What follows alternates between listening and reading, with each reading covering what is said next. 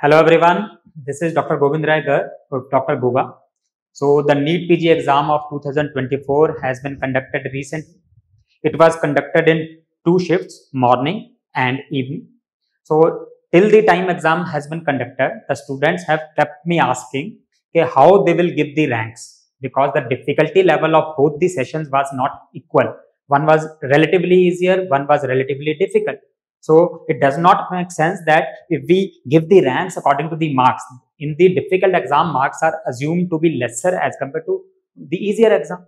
So I will try to make the process of normalization, which will be adopted by the NBA for NEET PG exam. So how they will apply this process, what is actually this process. So for understanding normalization, we need to understand the assumption behind that. So basic assumption is that suppose you are given a paper, so there will be some marks obtained by others also, but they do not depend upon marks. So what they rely on is your percentile.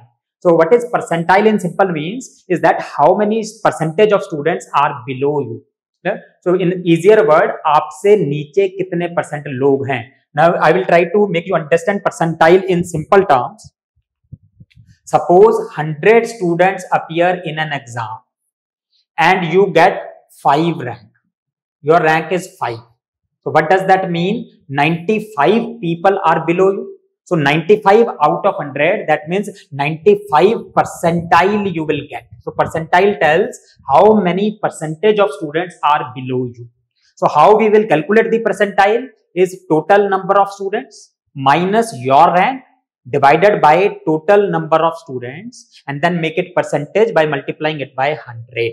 So I have taken the denominator 100 to make it easier. Okay. So in the NEET PG, there were 2 shifts. In the first shift, nearly 1 lakh student appeared. In the second shift, nearly 1 lakh student appeared. I am saying nearly. So number of students were almost equal, but not exactly equal. So the percentile will be different with the same rank in both the days. Okay. So what the assumption made by the NEET PG people for giving the ranks will be, they will consider that if you are getting the 5th rank, it does not matter. But you are getting 95 percentile, means that 95% of the people are below you. 95% of the students are below you. So if the same set of students had appeared for the evening exam, even then 95% of the students would have been below you. Similarly, in the second shift, if the students give the first shift exam, same percentile will come. So that is an assumption which is made. So it is made that according to percentile rank, so you will get the actual rank. Okay. So how it will be conducted? So first of all, shift 1 and shift 2, it will be dealt with separately. Like shift 1 students who have given the exam in the morning, their marks will be arranged in the sequence. Then their rank will be given in the sequence. And then the percentile will be calculated. So percentile, I have already told you how to calculate. So what is important, I have assumed that the shift 1 paper was given by 1 lakh students and shift 2 paper was given by 1 lakh and 1000 students. So slight difference I have kept. So percentiles will be calculated. So if we see that 50th percentile means 50% students are below, that means out of 1 lakh, 50,000 will be below. So 50,000 rank for 50th percentile. The same is done here. So I have kept the marks also slightly different. Like the rank 1 in the morning shift, suppose he gets 730 and in evening shift he gets 725. It may be anything. So I have just randomly written the numbers. So now they do not consider these marks or even these ranks. So what will be considered for normalization is the percentile score. Percentile score of both these shifts will be considered.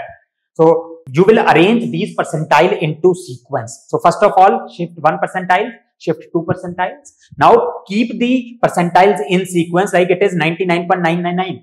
This is 99.99901. So this is 1 and it will be kept below this. So this is in blue, this is in yellow. So what I have kept is we have arranged them together. So this is 99.99901. So this was in the second shift. So this was in the first shift. Then second shift, first shift. Again. So in this sequence, the percentiles will be arranged and then they will be given the ranks. So these were the ranks in the shifts. So not shift 1. So shift 1 or 2. Yellow was shift 2. Shift 2 rank was 1. Shift 1 rank 1. shift 2 rank 2, shift 1 rank 2. In this sequence they will arrange, and now according to percentile you will get the ranks. So whichever has higher percentile will have higher rank, lower percentile will have lower rank, and if the percentile is same, the rank will be same. Like here, the percentile is same, so both of them will get rank 7. Here, the percentiles are same, so all three will get rank same. So this is the raw rank you will get after normalization. What is important is how to break between these. So that is done according to the prospectus in which it is given. In the prospectus, it is given that first of all, if it is in the same shift, if the exam is given by same shift students and they have same percentile, then how it will be calculated is, first of all, see which has higher number of correct options. If the number of correct options are higher, the rank will be higher. If number of correct options are same, then the tie break will be according to less number of wrong options. If that is also same, then according to age, whichever is higher age. If that is also same, then MBBS percentage marks, which has higher marks will get higher. So these tie breaks will be done according to that. Okay, so that is the basic criteria of doing the normalization. Now the important questions which are students going to ask, and I am also in dilemma, is that both of them have got the rank 1 in their respective shift, but this is getting rank 1 and this is getting rank 2. So this is obviously wrong, because the percentile of rank 1 will be higher if the more number of students have appeared. If lesser number of students appeared, the percentile obviously will be slightly lesser. So how they will tackle this, I don't know, but this will be the problem only with the top 1 or 2 ranks only. Most of the students will not feel this problem. Second important thing, the students are asking, हमारा फायदा होगा या नुकसान होगा? So this is not about advantage or disadvantage. This is the process. They have tried to make it fair that the students who have got difficult exam, they will obviously get lesser marks, but they should not be considered inferior to the other students who have got the easier exam.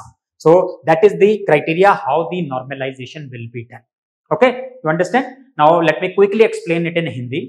Normalisation में basically क्या करेंगे, इसमें rank दोनों shift के अलग अलग sequence बनाएंगे, अलग अलग रैंकिंग निकालेंगे, जैसे नॉर्मली निकालते हैं शिफ्ट 1 की, शिफ्ट 2 की, उसके बाद उनकी परसेंटाइल्स भी लिखेंगे 1 की 2 की। अब इन परसेंटाइल के हिसाब से एक डिसेंडिंग सीक्वेंस बनाई जाएगी, ठीक है, चाहे वो मॉर्निंग शिफ्ट के हैं चाहे इवनिंग शिफ्ट के हैं, रैंक्स का कोई मैटर नहीं करता, मार्क्स का कोई मैटर नहीं करता, परसेंटाइल मैटर करती है। परसेंटाइल के हिसाब से सीक्वेंस में लगा देंगे, फिर उसके बाद उसके हिसाब से रैंकिंग, ठीक है। और टाई ब्रेक क्राइटेरिया जो है वो उन्होंने अपने प्रोस्पेक्टस में दे ही रखे हैं, उसके हिसाब से वो टाई ब्रेक करेंगे अगर सेम रैंक आता है कई लोगों का। So that is what is normalisation according to me. तो सबके लिए इक्वल लेवल प्लेइंग फील्ड करने के लिए there are obviously some question need to be answered. तो that is all about normalisation. I hope अब आपको समझ आ गया। And most important message is do not waste time on them, let the people do whose job is. ठीक है, आप अपना exam दे चुके हो, घर पे बैठो, रेस्ट करो, पढ़ाई करो, घूमो फिरो, ठीक है। Do not keep on wasting time on these things. All the best for the result. Thank you very much.